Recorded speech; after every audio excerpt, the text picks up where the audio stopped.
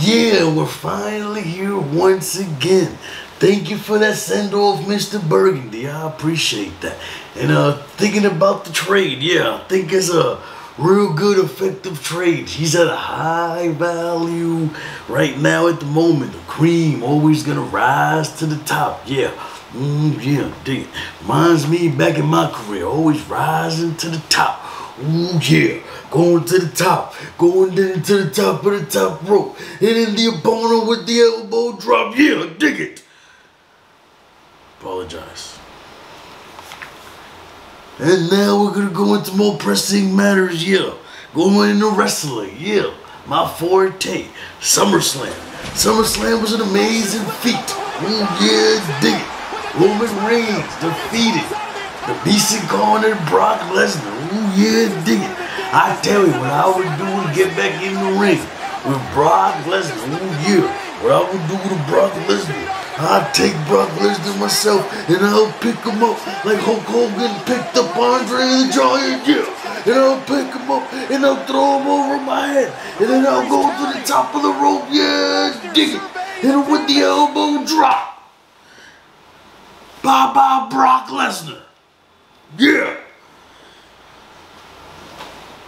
And now, going to the final stages of the story. We're going to go to one of my friends, my compadres, the nature boy Ric Flair. Walking down that aisle one last time. Saying that he's going to die in the ring. The 16-time world champion. Woo! I remember when me and Nature Boy went mano yeah. Nature Boy can bring it, I tell you that. And I know he can bring it today, dig it, yeah. Everybody was there. The Hitman was there. Mick Foley was there. The Undertaker was there. Macho Man was definitely watching. And yeah, dig it. That was a spectacle if I can tell you. Macho Man out.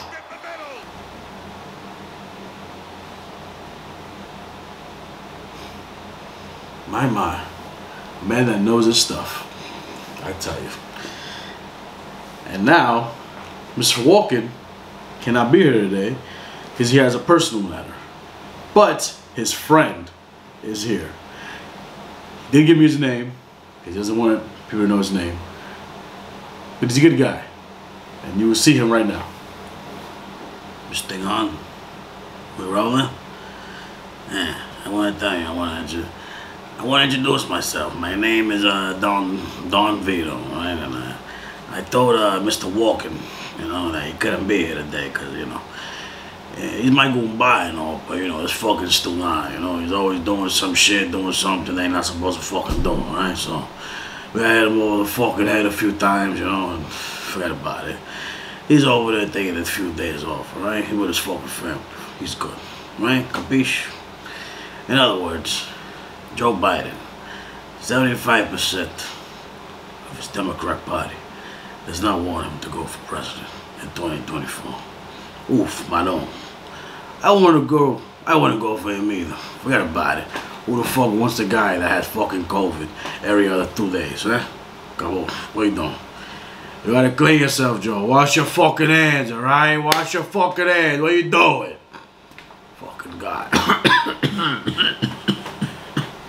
Fucking guy. He's giving me my fucking panic attacks. You know that fucking guy with the fucking cough. Always telling me these fucking things. And I'll tell you one thing. Next time I fucking see that guy Biden, I'm gonna make him wish that he signed that fucking bill, alright? Forget about it. Who gives a fuck? These things do what else you want. We good? Finances? The finances. It's just down. Forget about it. Don't go outside. Don't spend your fucking money, alright? Stay the fuck home. Fuck the kids. Forget about it. Oof, about all. Fucking shit. Fucking tell you, it's fucking shit out there.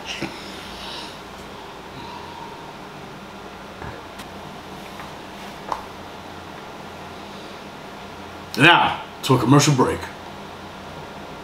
You want to kill your husband? Is it impossible to sexually arouse your partner?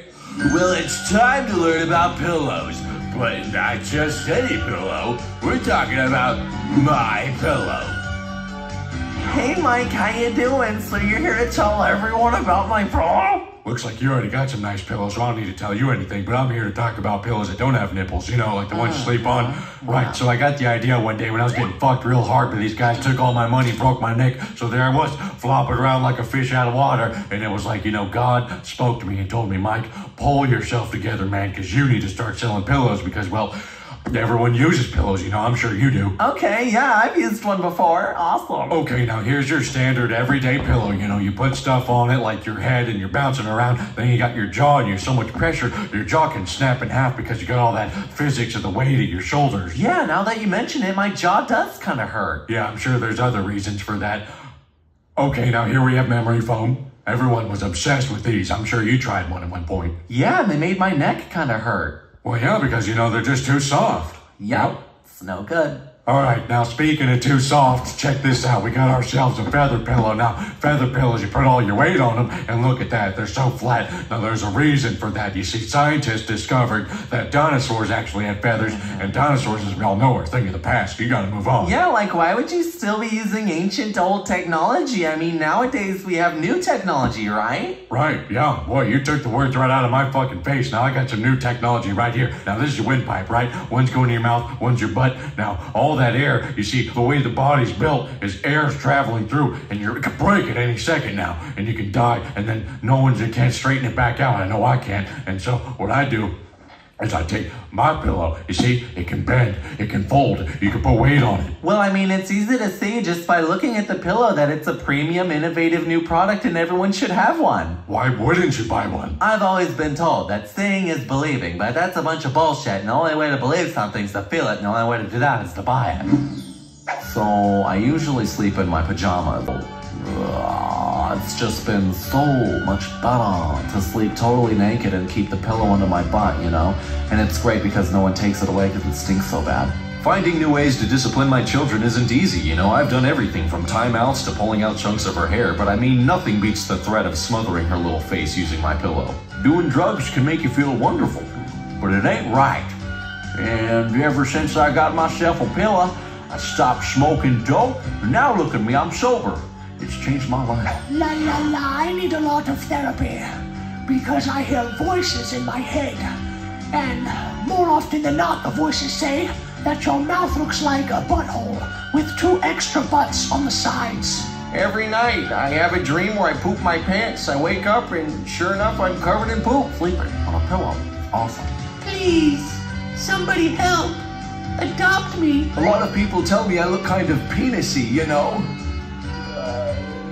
Because I have a little neck and a big red head, and you know, a lot of women tell me it actually turns them on. So I love to sleep on my side, and that's because there's a lot of advantages.